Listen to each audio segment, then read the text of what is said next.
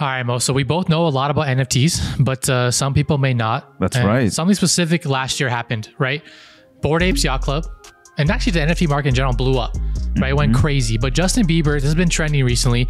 He spent $1.3 million last year on a BAYC, one of the apes, right? Yeah. And it's currently sitting on the floor at $59,000 in value.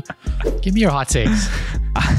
It's kind of sad, man. It is. It's very sad. Listen, I think the technology is there for the long term, and don't mistake that the what the market versus what the companies are doing. These are 1-year-old companies. Like, this is like a startup starting from scratch, and it went to the moon, and people are expecting like, oh my God, everything. it's gonna keep going above and beyond. Like, no, that's not how like real businesses work. You gotta actually look at the operators, if they're actually building, creating value and beyond for their brand, essentially. I love that. And like you said, Yuga took a big investment. Yeah. They're still young. They're figuring out. NFT market's not going anywhere. Oh, we yeah. both believe in the power of the use cases of the tech. Right.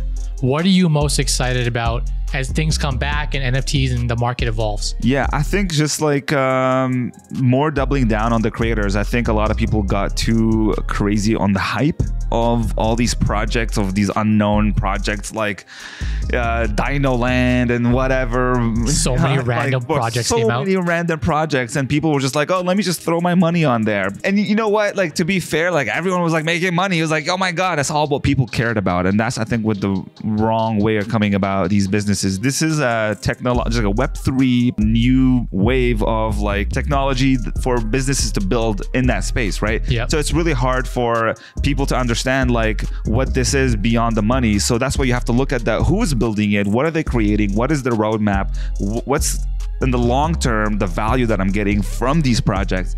And for me, like, I really like Gary because, you know, it's his brand name. Like, his VFriends project is literally tied to his name. So if it dies, it will extremely hurt him versus these like unknown people who are building kind of in like a ghost. Exactly. Well, that's the issue, right? Most of the people are anonymous. Then you have Gary, who's like public facing. Every day he's giving updates. The Discord's crazy. Yeah. So there's more trust there. Like, there's more trust that nothing bad will actually happen. Yeah. And he'll see it through until he's like done, basically. Yeah. Yeah.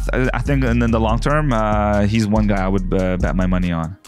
I know, because you got something spicy, you got something special. Yeah. We're not gonna talk about that, but this man knows a physical the rarest piece of Gary V's in his treasure chest, or whatever you want to call it. Gary knows. This guy knows, and Gary knows you, and of course Bobby, and the whole story. Yep. And more on that later. More on that later. More on that later. You know what? More on that later. That's it. We're done.